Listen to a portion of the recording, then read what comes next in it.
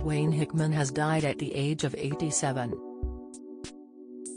The actor, producer and television director was best known for his starring role in the sitcom The Many Loves of Dobie Gillis. His PR team confirmed that he passed after complications related to Parkinson's disease on Sunday to Variety.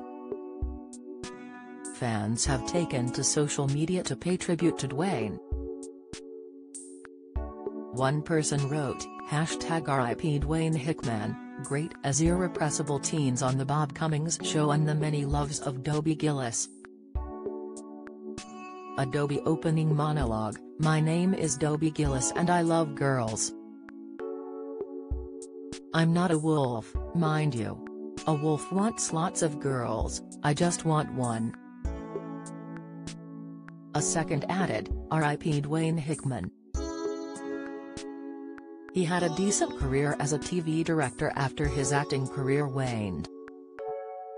He sent me an autographed photo after I wrote him a letter for a paper I wrote about Dobie Gillis. Nice man.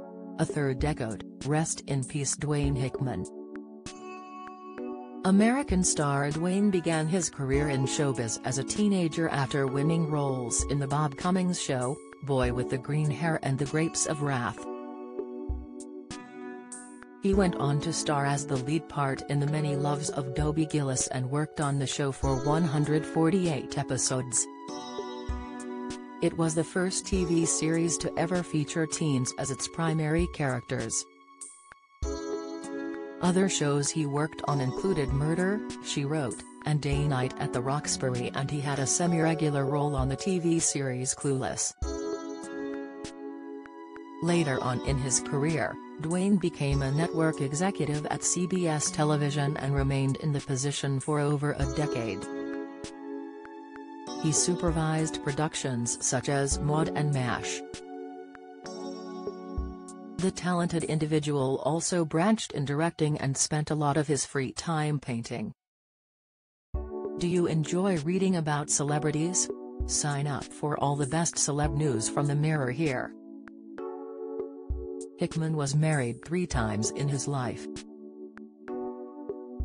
His first wife was actress Carol Christensen, his second spouse was singer Joanne Papile. In 1983, he found true love when he wed Joan Roberts, who he remained married to for the remainder of his life. Hickman is survived by his wife and sons Albert and John Hickman.